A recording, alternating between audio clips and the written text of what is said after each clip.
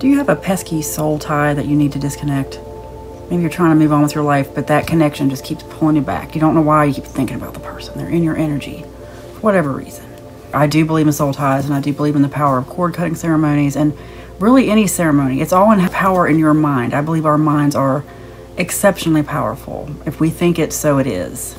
If you follow me, you know that I talk a lot about the imagination method manifestation. It's in the Bible. It's how we are meant to create a reality. This isn't the first time I've done this.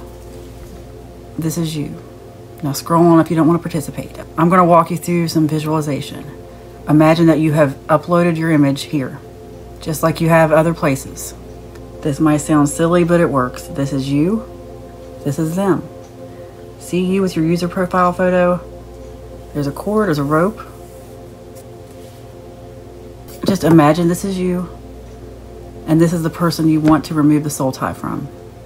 Take a deep breath in, then exhale. We're about to cut this cord. All right, are we ready to disconnect the soul tie? You don't want to hear from them anymore? Want them out of your energy?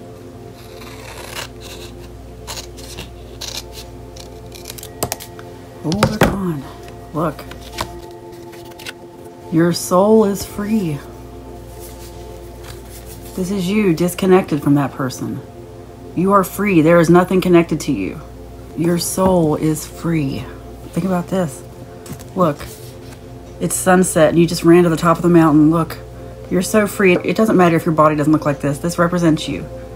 Look at you standing at the top of that mountain with your arms outstretched in freedom. Wow, you are free from this soul tie connection. You are free. Doesn't that feel good? Take another deep breath. Breathe in and then exhale.